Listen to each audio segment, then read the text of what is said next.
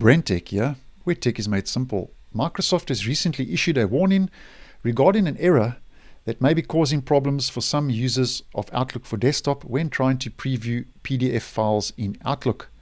Now, if we just head over to Microsoft Support, which was last updated on the 18th of March, it says Outlook PDF preview error. This file cannot be previewed because there is no previewer installed for it.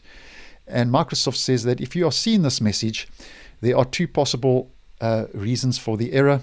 The first is regarding Acrobat Reader, and the other is regarding the PowerToys utility app, which is a set of utilities for power users.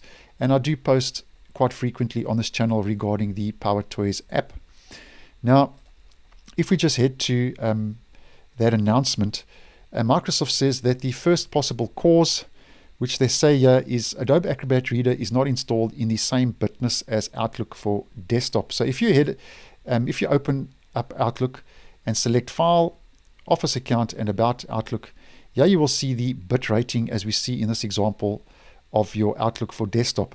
Now, as an example, if you have a 64-bit version of Outlook for Desktop installed and a 32-bit version of Adobe Acrobat Reader installed, then that error could be generated, causing the issue, and vice versa. If you have a 32-bit version of Outlook for Desktop installed and a 64-bit version of Adobe Acrobat Reader installed, then you could be also getting the same error. So the solution is to make sure that, as an example, if you have a 64-bit version of Outlook installed, to make sure that you have the same bit rating of Adobe Acrobat Reader installed, 64-bit. And then the second possible cause for the issue is regarding the PowerToys app.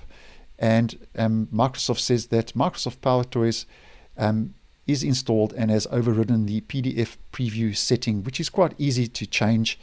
You just head over in PowerToys to File Explorer Add-ons, and here you will see in the preview pane, enable PDF.pdf preview, and just make sure that that is toggled off, and that should resolve the issue regarding that error message until Microsoft rolls out a fix.